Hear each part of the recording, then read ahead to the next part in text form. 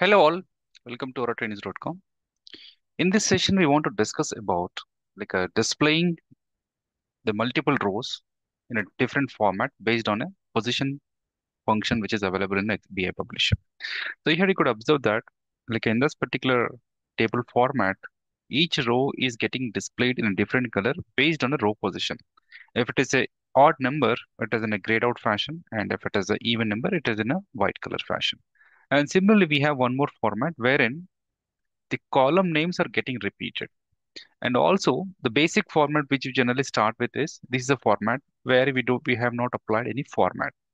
So now let us see how these three formats are designed. So as we know that if you want to design any BIP report, we require a data model. So the data model which was considered for designing this sample is this one, the party table. And as of now, I'm just consider only at 9 rows. Okay. So now let's start the thing from the scratch now. So I'll just navigate to the BI Analytics and click on Create Data Model. The starting step to design any reporters, we have to have a data model. So now I'll just save the data model. So I'll select the folder, or if you don't have any folder, you can create it. This is icon to create a new folder. I'll say xxpora rowstrip train TM. So this is a data model. So I'll just click on SQL query. I'll just say query, select the data source as FSCM. Okay. Now this step will create a data model and the query is ready. Then click on data, click on view data. So it shows the data now. So you can just select the number of rows as more so that like you can see a couple of more samples. But still as per the query, we have limited it to 9 rows. It will just display that. You can click on export. Now we have to design our template. So I'll just copy this data model to one of the location. So I'll just open this. So this is our data. So now I'll just create a template. So I'll just save it first. So I'll select the folder where I want to save my template.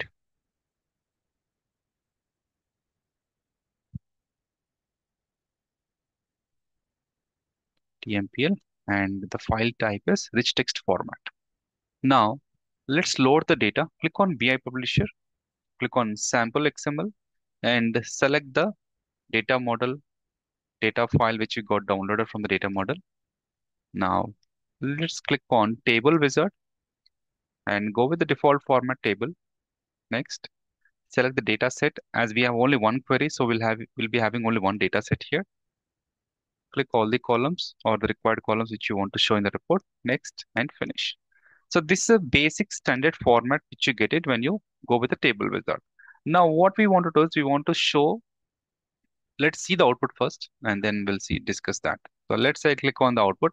Now we could see that party ID or party number, party name is getting displayed only once. Let us say I want to display this column name and a value as individually for each particular record. So what I'll do is, so we don't have any option to like using a wizard, you don't have an option at all, first of all. So for that purpose, what we can do is, let us say I can just copy this particular row and I'll just paste it. Now, what is the requirement? So we want to display column name for each row separately. So this is what we want to have it. So now what I'll do is I'll just create one more row. Let's say I want to display three rows for each record. First one is a party ID. Let's say this is my party number here and party name comes here and party ID comes here. Party ID. I just control X and V. So here now what is happening? So this is a for loop and these are these are all the actual column. Now you just get this end out of this table and also for also as the starting point. So now what will happen is for each row, for each iteration of this for loop, these three records will get repeated. And as per our convenient, what we want to display it as party ID is my column name and party underscore ID is this left side is a column name and this is a value. Okay. Now similarly, I'll just say party number and now say party name. Now we can just apply a little bit formatting, control B, and maybe you can check it out with the table options, and you can apply a little bit formatting, and you can go with the color, yeah, like this. Now click on BA Publisher and see how does it look like. Click on HTML. Now you can see this getting displayed like this, right? Each row is getting displayed as individual columns like this. In earlier, it was just getting displayed like this. And here this showing extra column. You can just delete that. Let's say you can just simply click on this and click on delete columns. Now you can retry again, HTML, and we should be able to display this one. Okay. And now the last format we want to discuss is like a row strip logic using position. So for this one, what we do is again, you can copy the basic sample like this. And now next thing is create one more empty row like this. Copy paste the first row, copy paste the first row. And here, now what we want to do is like here, we require a function. So I'll just create one. We have a function called position. So I'll just create one more column to the right. This is only for reference purpose, position function. And you can just see the position function. Logic is like this.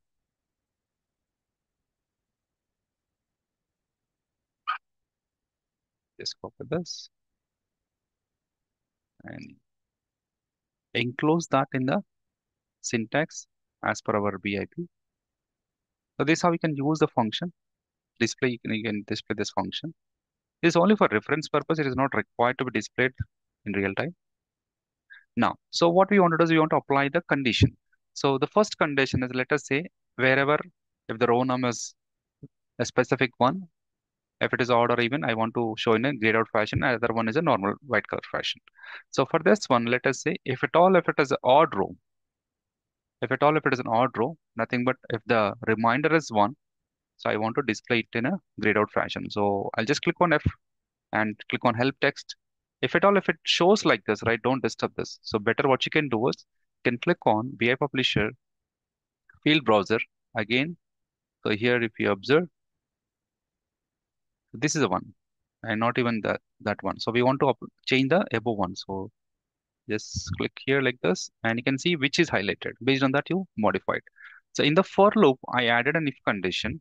Okay, in the for loop, after the for condition, I added if condition like this. Click on update. And similarly, and in the end for each, right? So this is the one, not that. You can click here and double click here once. Yeah, so this is fine. So here we want to apply the end condition. So just simply take end condition like this. And you can rename it like this, end if for reference purpose. Now here, next one. So here what we want to do, we want to apply only the if condition and you can click on add help text. Yeah, if at all, if it shows like this, it may not work properly generally. Yeah, we can still retry. So here what we want to do is here I'll say position modulus is equal to 0. This for even row. Click on OK. Okay. And recheck it whether it is correct or not. Yeah, it's fine. And now we'll double click here and we need to apply the end if also. We have to apply the end if also like this. So end if like this. And generally you rename this form element so that, like we can understand, okay, we have each condition and also we have the if condition. So like that. So end if each, something like this to understand for our reference purpose. Let's try. Now click on HTML and you can see the output. How does it look like? So now you can observe here the position function is returning the row number, generally a row num in the PL SQL logic. And the position function also we have a bean BI publisher. And you can observe here wherever we have an odd row, it is in a grayed out fashion. Wherever you have a even row, it is a white color fashion. So, and this kind of formatting we can apply on the column level also. We can discuss the column level formatting in the next coming session. But in this particular session, we just discussed only the row format one. And yeah, that's all about a position functioning and row stripping logic in the Oracle BI. Thank you.